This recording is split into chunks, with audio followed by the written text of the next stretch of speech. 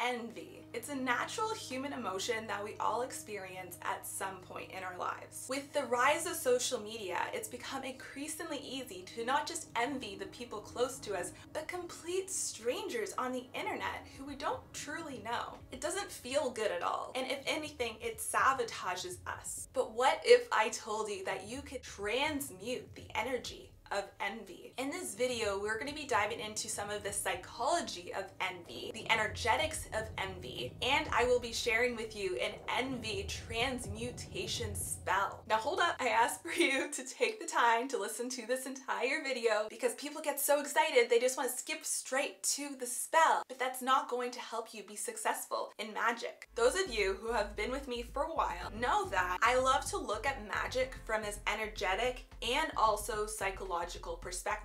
I believe that one does not exist without the other. The more we dive deeper into our own psyche, our shadows, our limitations, our fears, the more we uncover and understand these, the more powerful we truly are. It gives our magic an advantage and it yields more successful spells. Without first understanding and healing these parts of us, there will always be the shadow side sabotaging our spell work unconsciously. So in this video, we are going to dive deep. I really want to give you the tools to apply this to your own life next time you encounter the little green monster. So first, before we dive in, I want to be clear on the definition of envy, because envy is actually different than jealousy, though many of us interchange those words and mix them up. Now, envy is defined as painful or resentful awareness of an advantage or possession enjoyed by another and the desire to possess the same. Jealousy, on the other hand, requires at least 3 people, and this is defined as the feeling of being threatened, protective, or fearful of losing one's position or situation to someone else. So envy is when you don't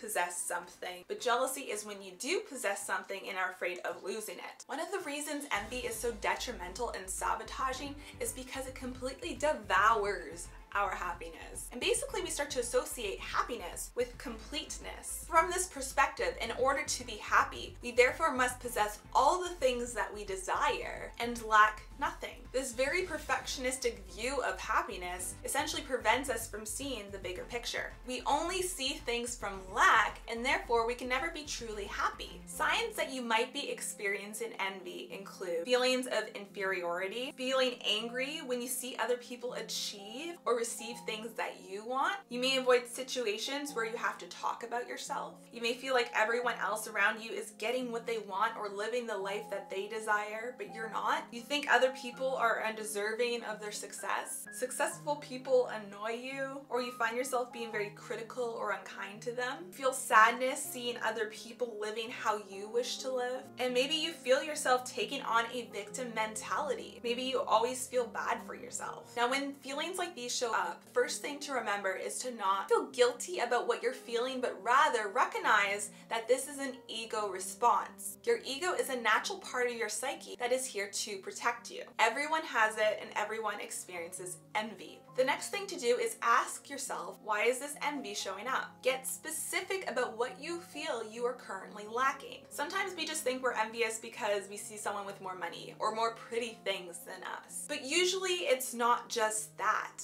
It usually goes a lot deeper. Is it about freedom? Is it about making your family proud? Is it about wanting to look good in front of other people? Maybe making up for a lack of self-confidence or self-worth. Maybe you're trying to compensate in some way. So take some time to truly dive deep, to reflect and journal on this topic to begin to understand yourself a little bit better and really try to uncover these layers that exist below the surface. So now we're going to start to shift more into the energetics of envy. I want to start with 3 points as we transition. When we experience envy, we should be keeping these things in mind. Number 1, we are so hyper-focused on this feeling of lack, and therefore we're forgetting all the amazing things that we already have in our life. And gratitude happens to be one of the most powerful and important steps of manifesting. So in forgetting to remember what we are grateful for, we are actually sabotaging our ability to manifest. But don't worry, we're gonna shift that.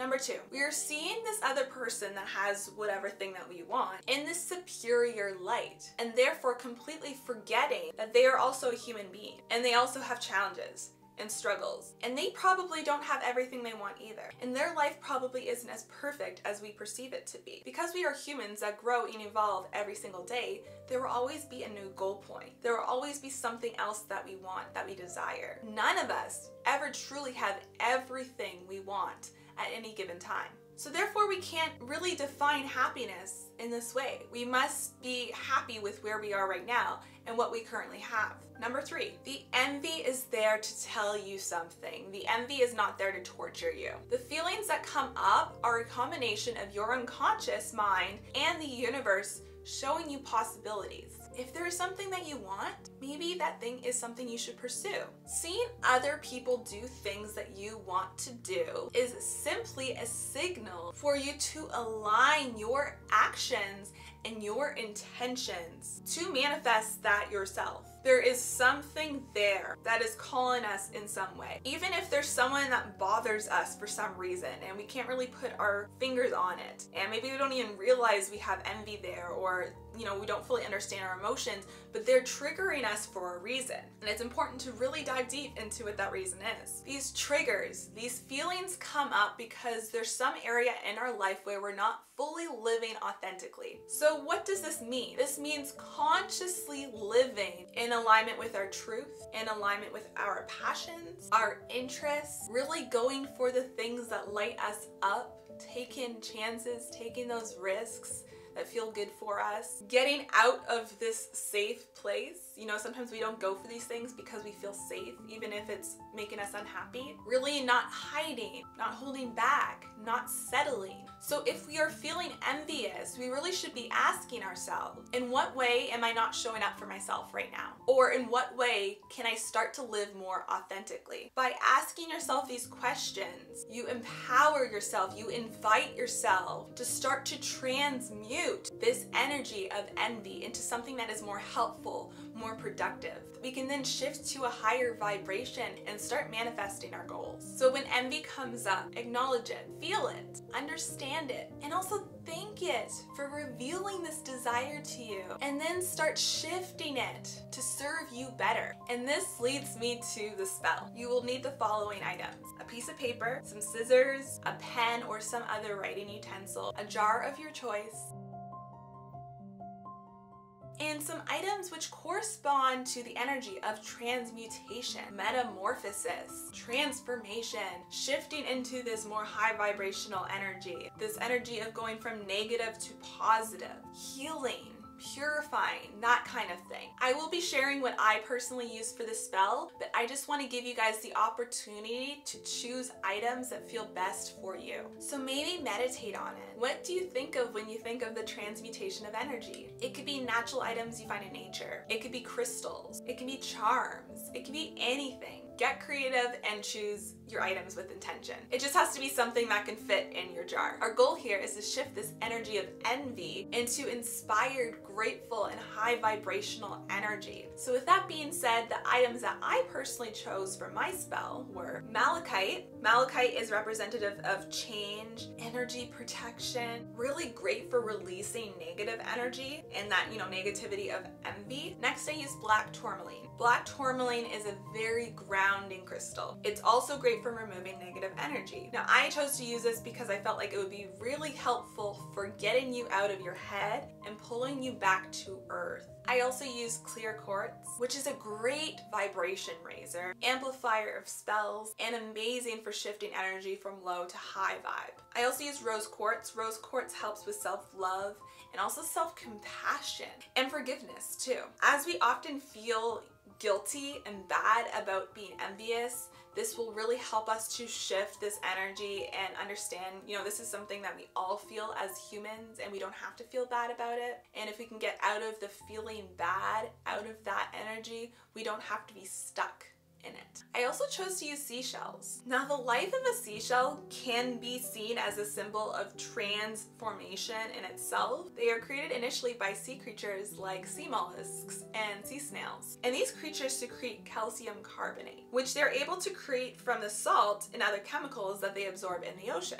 At the end of a mollusk's life, it will shed this shell from its body, and they may end up as a home for another creature. They may end up on this shore. They may become this protective barrier between the sand and the ocean currents to prevent further erosion. Eventually, they'll break down in the ocean, and this calcium carbonate will be reused, recycled by other creatures who begin this process all over again. So it really is this transformational cycle. Not only this, but seashells are often also associated with the element water. And water is seen as a very cleansing energy. And it's also seen as transformational in itself because water can be vapor, it could be fog, it could be hail, it could be snow, it can be ice. It has so many different forms. I also included fennel seeds. Fennel represents purity, cleansing, and healing, all of which we need in this transmutational process. Also, seeds themselves go through this transformation when given the correct environment and nutrients to sprout and grow. And finally, I also included soil. The earth is seen as a very powerful energy. The element is often seen as the ultimate transmuter of energy. We can give the earth our pain, our fear, any of that icky stuff, that heavy stuff that we feel, we can give it to Mother Earth and she will transmute it for us. So here are the steps. Number one, if you already haven't taken the time to journal and reflect on your envy, really dive deep, do this first. Do not skip this step. It is probably one of the most important, if not the most important step of this magic. You have to face your shadows to have successful spell work. Number two, plan to do this on the full moon. I will expand on this a little bit more later on. Number three, set up your sacred space. Collect all of your items, make sure you're completely ready. And then once you're in your sacred space, you're going to cleanse this space and the items that you're going to be using in the spell. You can cleanse with whatever method that you prefer. It could be sound, it could be smoke from an herb bundle, incense, it could be a cleansing spray, it could be anything that works for you. This is completely personal. Next, you're going to cut up some strips of paper that you're going to be writing on, or you can choose to cut them as you go, but I prefer to have everything ready from the beginning. Now, on one piece of paper, you're going to be writing down the thing that you are envious of, or the person you're envious of. But you want to be very specific and just make it one thing. So if there's multiple things, you're going to want to do multiple jar spells at different times, but we are really focusing on this one thing. You don't want to have too many areas of focus because the energy is not going to be as concentrated and it's not going to be as powerful, and it's going to be a lot more difficult to transmute that energy. So let's just pick one for now. Write it down, fold it up, and then you're going to place it in the jar.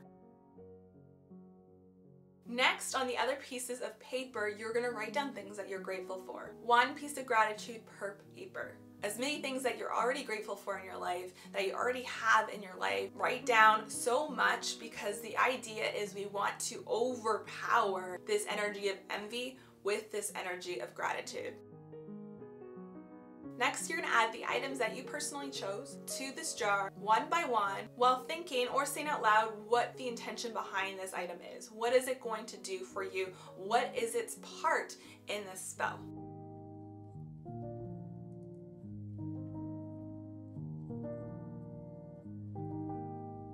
Once everything is in the jar, you're going to seal it, and then you're going to hold it in your hand while you speak this incantation out loud. I release my envy to be transmuted through love and earthly elements into high vibrational and inspired energy. I choose to be grateful for what I have and where I am at in this moment. And I know that when I see something I desire but don't have, it is the universe showing me possibilities of what I can manifest. By releasing envy and embracing inspiration, I open myself up to the magic of the universe and trust my journey. I direct my energy in a healthy way to create the reality I desire, and so it is.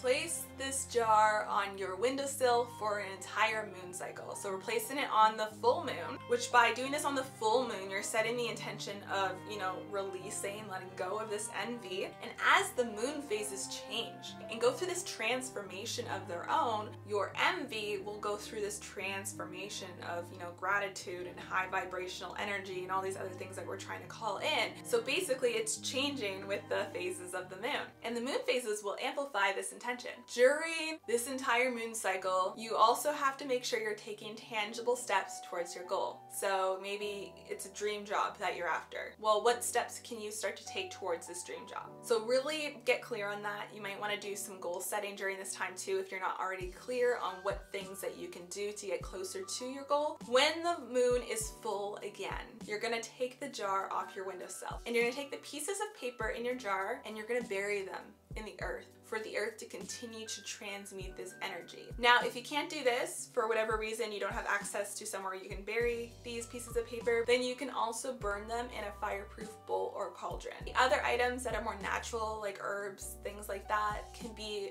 just released to the soil. Please don't pour salt on the earth. That's not good for the microorganisms that live there. And things like crystals can just be cleansed and kept where they were in the first place. But if the envy does show up in the future, maybe it shows up for another reason with another area of your life, then you can always do this spell over again. And do it as many times as you need. I hope you guys enjoyed this video. I hope you found it helpful to transmute some envy that you may be experiencing in your life. I have felt it. We have all felt envy at some point, and I just really hope this video is helpful for you. If it was, make sure you give it a thumbs up. It really helps out my channel. And don't forget to subscribe if you want more conscious content like this. I hope you guys have an amazing day or night whenever you're watching this, and I'll see you guys in the next video. Bye-bye.